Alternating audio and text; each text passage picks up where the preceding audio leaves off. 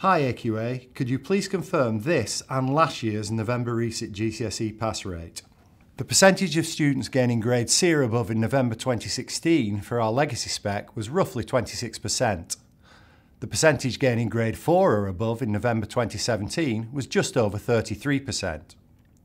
This doesn't mean that it was easier to get a 4 this year than it was to get a C last year. It does mean that this year's cohort had slightly higher profile of prior attainment than the previous year. These percentages are based on AQA entries of 10,946 students in 2016. That's 1,775 at the higher tier and 9,171 at the foundation tier. AQA entries in 2017 were 9,764, with 873 at the higher tier and 8,891 at the foundation tier. It's interesting that the entry is slightly smaller this November, even though our summer entry has grown. This, along with the improved outcomes, may suggest that more schools and colleges are delaying resit entry until the summer for many of their students.